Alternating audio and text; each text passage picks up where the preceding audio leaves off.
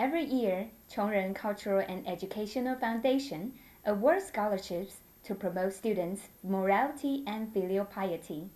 This year, to celebrate the 100th anniversary of the ROC, the foundation organized the presentation ceremony with I-Kuan Tao concert named Marvelous 100 and Promoting Filial Piety. In the ceremony, 70 students received the scholarships.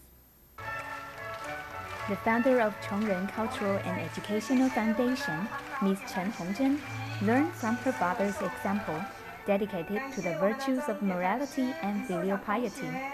Every year, she awarded scholarships to help students complete their studies and repay our nation and society. Since January 1986, the Board of Directors has continued with the tradition.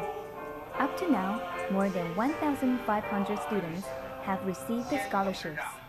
This year, Senior Tao Transmitting Master Han Wannian represented the board to give a lecture, in which he emphasized that the cause of the foundation must be glorified and that we should all make contributions to our nation and society.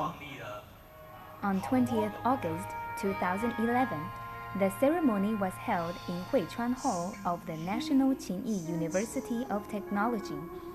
Taichung Vice Mayor Mr. Cai Bingkun represented the Executive Yuan to award a medal for the Foundation's distinguished contributions to social education.